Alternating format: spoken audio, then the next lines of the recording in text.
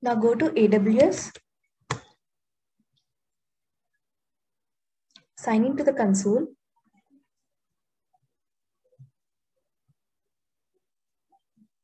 Then go to Elastic BeanStalk.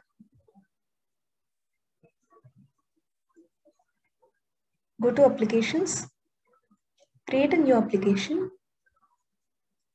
Let the application name be something like Wishlist RDS Elastic Cache, so that we can easily understand. Create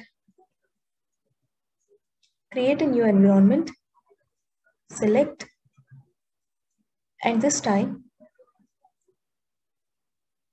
it is a managed platform and Docker service, and the platform branches Docker running on 64-bit Amazon Linux.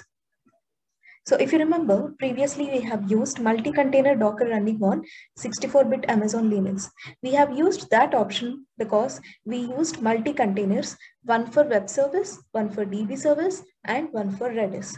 But now we will be typically having only one container, which is for nothing but for web service, and the other two containers will be replaced by AWS products, which are RDS and Elastic Cache Redis. Right? So now we will be using only single container. So let us use the third option, Docker running on 64-bit Amazon Linux, and create environment.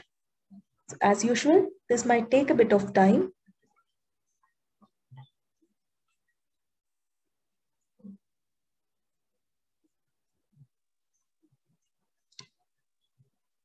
Let's refresh this. Still creating.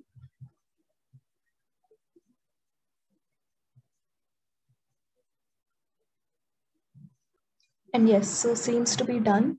Refresh this page. And yeah, so click on this. So a sample app on the Elastic BeanStalk has been created. Now, the second step is to create the security groups.